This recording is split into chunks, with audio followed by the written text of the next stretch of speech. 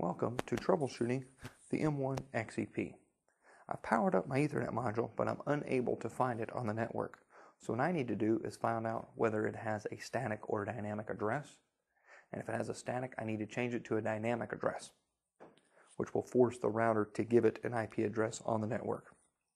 Now the first thing I need to do is I need to unpower the Ethernet module.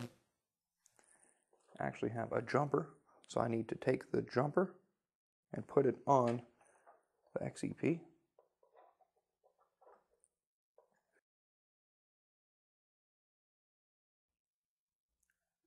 The location of the jumper is actually right here, next to the RJ45 connection. So we'll actually place the jumper on.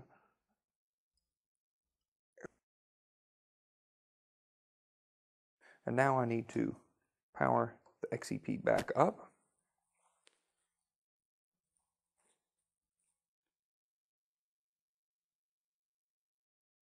Now the green light's going to blink 5 times.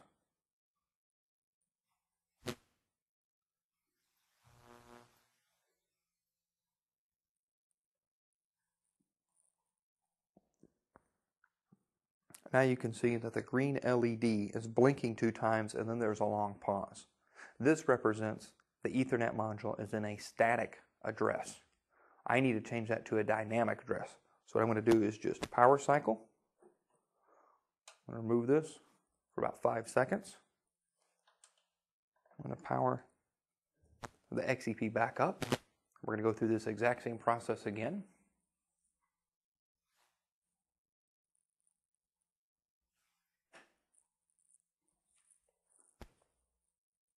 There's the 5 blinks of the green LED.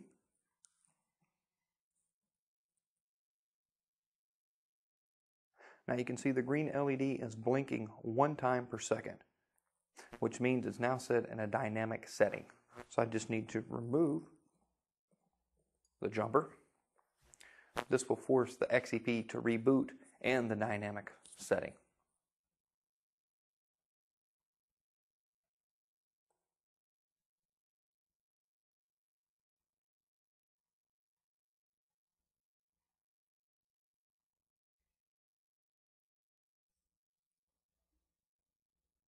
Now the green LED is blinking, which means it's getting network traffic.